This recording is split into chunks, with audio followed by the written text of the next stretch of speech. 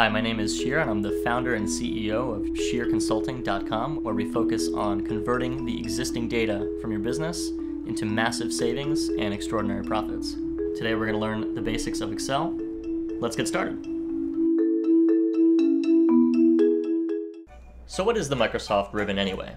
Well, it's this thing here at the top with all the different commands that we usually use.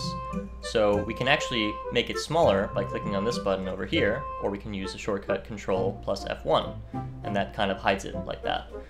But I recommend keeping it open at all times. We have a lot of different tabs on top, and we can go between them like so.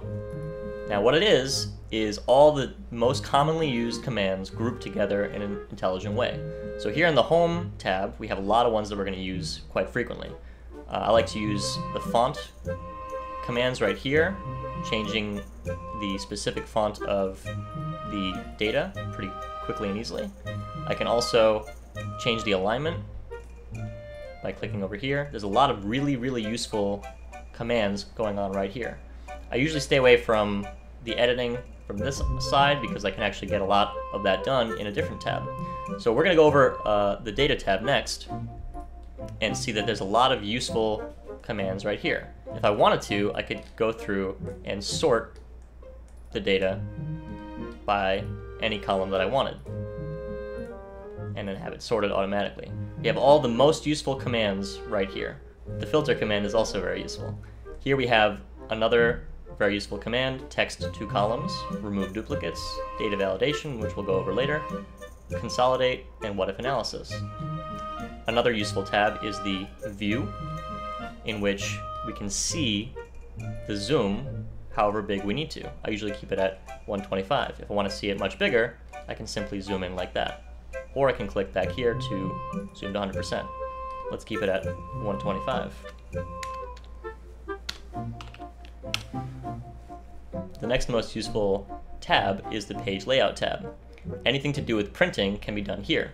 We can change the margins of the page or of the cell by going like this. We can change the orientation, is it portrait or landscape, the size of the page, whether or not there are breaks in it. Very useful things to do here. If we want to show the grid lines, we can simply click on that to hide them and click on it again to show them, or we can choose whether or not they print using that checkbox right there. Another useful tab is the Insert tab, in which we can do all sorts of things with pivot tables and tables. We'll go over that in later videos. Basic charts and other links over here. I usually don't spend too much time in the Review tab, although if you're doing comments, this is a great place to go. Formulas can be done through other methods, which we'll go over later. And Developer is usually hidden, so you don't have to worry about that.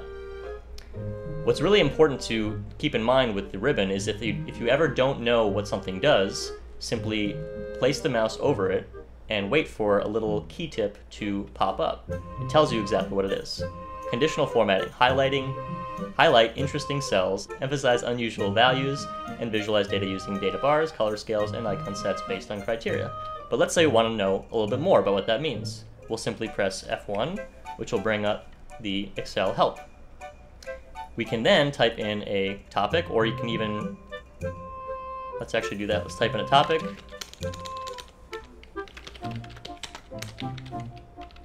We'll hit enter, or we'll click on the search. It brings us to the different articles related to conditional formatting. Let's choose this one, Quick Start Apply Conditional Formatting. It tells us what it does and how to do it, with a lot of useful screenshots to get us there. So if you ever get lost, make sure to take the time to put the cursor over the command, see the little bubble that appears, and if you're ever confused, press the F1 key on the keyboard, and then type in the name of that topic to get more information. And that is the Microsoft Excel ribbon in 2010. The Microsoft Excel ribbon in 2007 might look a little bit different. In Excel 2003, you won't see the ribbon at all. And that's why I like to use the keyboard as much as possible to get to the same place that you can get using the ribbon. But there are some things in the ribbon that can only be done here and not using the keyboard. But I'll go over all those later.